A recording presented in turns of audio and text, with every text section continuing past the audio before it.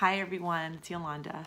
So I am sorry that I'm a day late with this video. I purposed in my heart to upload every other Friday, and this week has been a doozy, and I just never got an opportunity to film in peace or with enough light or anything. So I'm only a day late. I will try my hardest to adhere to the every other Friday.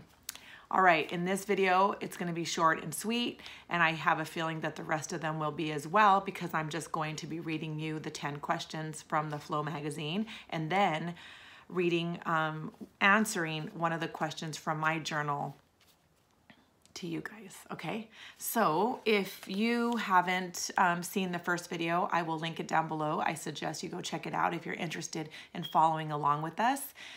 If not, then just jump in with question 11 and feel free to come along with the ride. So this is the Flow magazine that I'm talking about. I've shown it before, talked about it, explained it. It's issue number 12. I don't know the date. I don't want to look for it, but it's issue number 12. And I am going to read aloud the questions. And I have to keep my glasses on because I can't see without them. I mean, I can see without them, but I can't read without them. All right, question number 11. Which past friendship do you miss? Question number 12. What would you most like to buy? Question number 13. What character trait would you like to have? Question number 14. What's your favorite thing to watch on television? Number 15. When did you last go to a theme park? 16. To what age would you like to live? 17. Which holiday do you think back on most nostalgically? Number 18, how does heartbreak feel for you? Number 19, would you rather have another name? And number 20, what has made you doubt yourself? Ooh, okay, some of those questions, I want to tell you about 3 of them were a little personal, a little harder to answer, and like they make you self-reflect.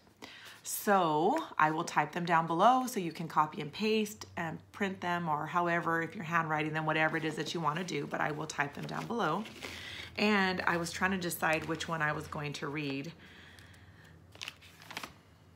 I decided on number 17. Which holiday do you think back on most nostalgically? I answered this on September 28th, 2016, and it reads, the Easter Sundays spent at Annette and Kenny's. We would all be together and have so much fun. The confetti eggs were the best. So Annette is my sister-in-law, my husband's sister, and Kenny is her husband. Well, Kenny passed away about 10 years ago. And now that I'm reading this, I realize that since Kenny passed, Easter has not ever been celebrated the same since. It just hasn't. It's just, Easter was Annette's holiday. Like, we like to say in our family that we tapped it. That means like I've got dibs on it. So that was Annette's tapped holiday. And we would have so much food and fellowship with family. It was just all siblings, so all my husband's siblings and all of our children. We would have tons of food.